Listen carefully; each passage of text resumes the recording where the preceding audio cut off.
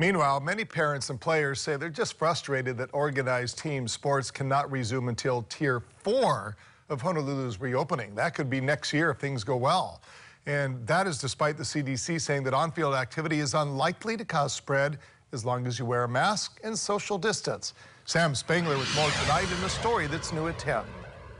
According to the CDC, both masks and social distancing when not playing can be ways for non-professional sports to resume. But Honolulu Mayor Kirk Caldwell still has reservations about what happens off of the field. Members and supporters of various sports leagues and organizations held a small protest outside of Honolulu Hale Wednesday. They're asking Mayor Kirk Caldwell to take organized team sports out of Tier 4. We already getting restriction from the city, about what we can or cannot do. On top of that, we added more restrictions on top of that to make it even safer.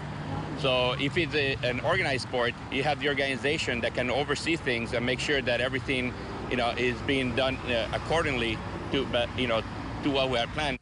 Currently, outdoor sports that don't require a permit, like playing basketball at the park with your friends or family, are allowed up to groups of 5 and increases to 10 in Tier 3.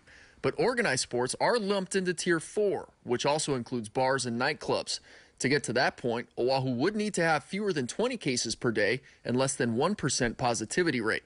Still, Caldwell says he won't reconsider moving organized team sports to a lower tier due to concerns regarding crowds and gathering.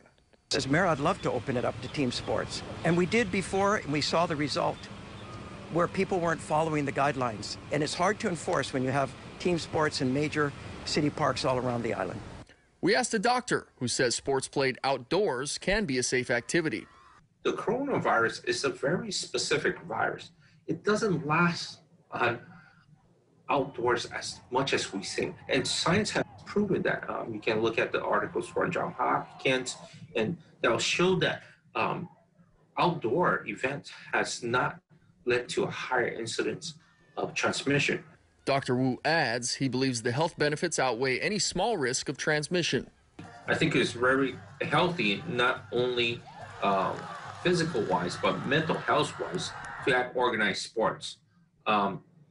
CDC's guideline has provided us with vital information to show that outdoor sports have been, if conducted safely, are done very well.